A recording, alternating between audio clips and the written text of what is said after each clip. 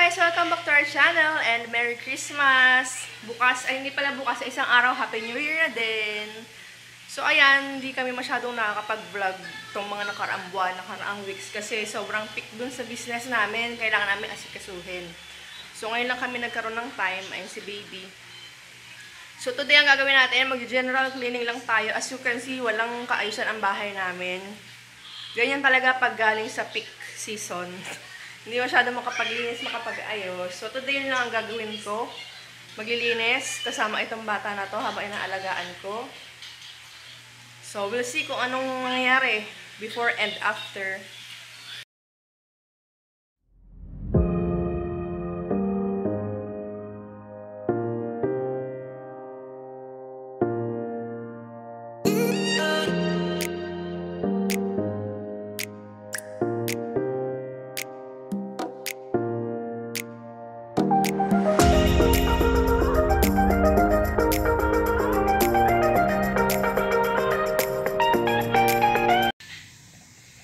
So, ayan ang ebidensya ng aming naging laban ngayong taon na to. Sobrang gulo. Walang kaayusan. So, yan ang ayusin natin ngayon. Dito rin. Wala talagang kaayusan. As in. Kasi, sunod-sunod Christmas. Tapos, syempre, mamamasyal kami. Papasyal namin si baby. Yan, yung mga labada ko, andun pa. Wala talagang kaayusan. Doon, marami pang hugasin and all. Labada, naglalaban na rin ako. Buti na lang. Iiwan ko lang siya dyan. Baby! Baby, say hi daw. Babes. Hi!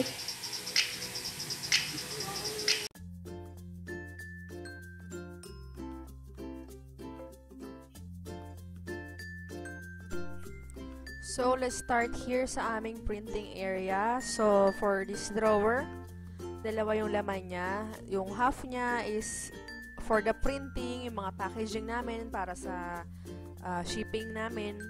Tapos, yung half naman para sa mga toys ni baby. So, dyan ko nilalagay yung mga toys niya na hindi siya gaano pang kainteresado or medyo hindi pa akma sa kanyang age.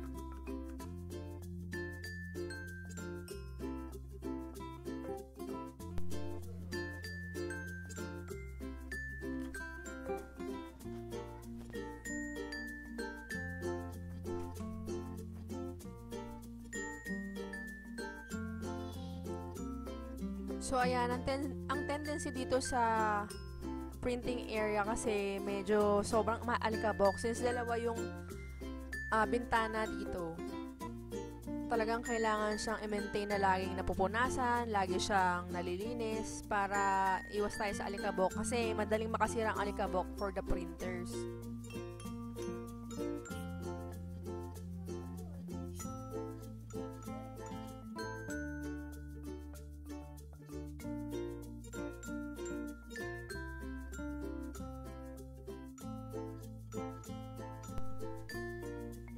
Ayan, pinipili ko yung mga toys ni baby na palagi niya ginagamit sa hindi niya naman masyadong ginagamit or hindi pa siya ganon ka-interested para iwas rin sa kalat. Medyo marami kasing pulutan kapag lahat nakakalat.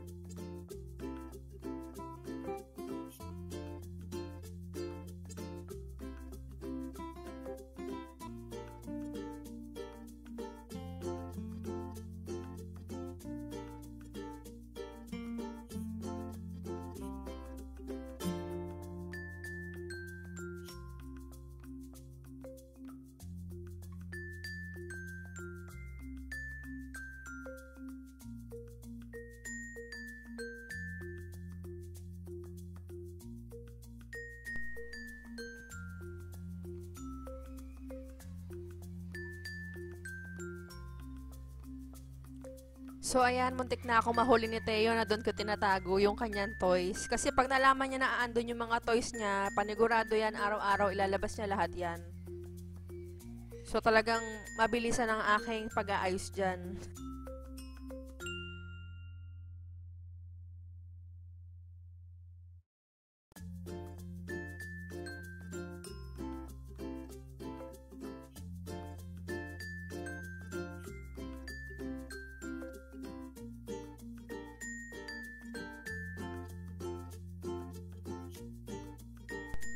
So, ito yung nangyari after ng 2 hours. Ayan, naayos ko naman, na-organize ko. Hindi ko na naipakita yung ibang inayos ko doon sa banda, doon sa may shelves na yon, tsaka doon sa ibang part kasi nakurap yung video. So, ayun. Yan, mukhang naging successful naman ako sa paglilinis sa part na to. So, next stop. We're done na sa printing area. Dito naman tayo ngayon sa sala. As you can see, sobrang gulo. Ayan, puro kalat.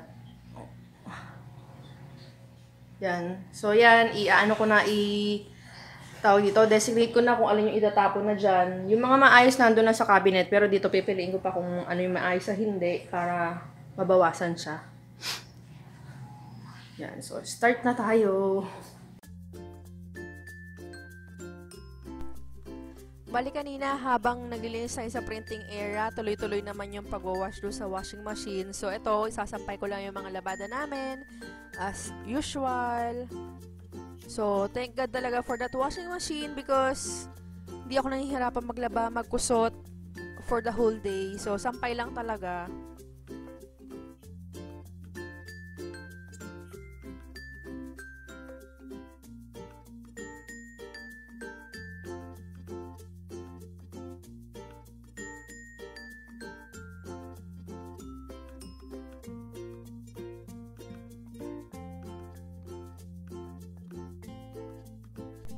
So ayan, medyo napagod na, bukas na lang ulit. Hi guys, so I'm back. I'm on my day 2 sa paglilinis ng bahay. Kasi kahapon di ko matapos-tapos kasi nga kasama ko si Teo. Although andito na naman siya ulit, pero andyan yung daddy niya, so may mag-aalaga sa kanya sa labas. So ngayon, andito na ako sa kwarto. Mamaya sa sala, finishing na lang ako doon ng mga paglilinis. Tapos sa printing tapos na kahapon. Dito na muna ako sa kwarto kasi may kalayaan ako dito. Pwede ako magkulong, di makakapasok si Teo. So ngayon, yan, ina-organize ko lang yung mga clothes si Teo na maliliit. Tsaka yung mga damit namin na baka pwede na ipamigay bagong taon. Pero itong mga baro-baruan na to, talagang hindi ko siya ma-let go. Parang feeling ko kasi magagamit ko pa siya. Tsaka, ewan ko, parang parang may sentimental value, hindi ko siya maipamigay. Pero yung ibang pinagliitan, maipamimigay ko na yan siya. So, ayan lang. Tatapusin ko na lahat to. Then, I'll see you later. So, ayan ang kailangan kong linisin, ayusin, organize. As per Marie Kondo, kailangan ilabas mo lahat ng nasa cabinet. Then, tsaka mo siya ayusin. Pipiliin mo yung mga bagay na nakakapagpasaya pa sa'yo or yung mga hindi na, pwede mo na ipamigay. So, ayun.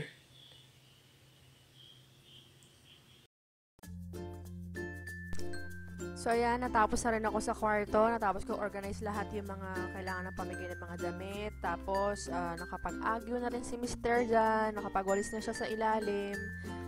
So, yan, malinis na siya. Then, for the sala, ayan na siya. Nawala na yung mga kalat sa lamesa, sa sala, sa sobrang pagod ko kalilinis, hindi na ako nakapag-outro. So, until next time guys, please don't forget to subscribe. Thank you for watching and Happy New Year to all! Bye!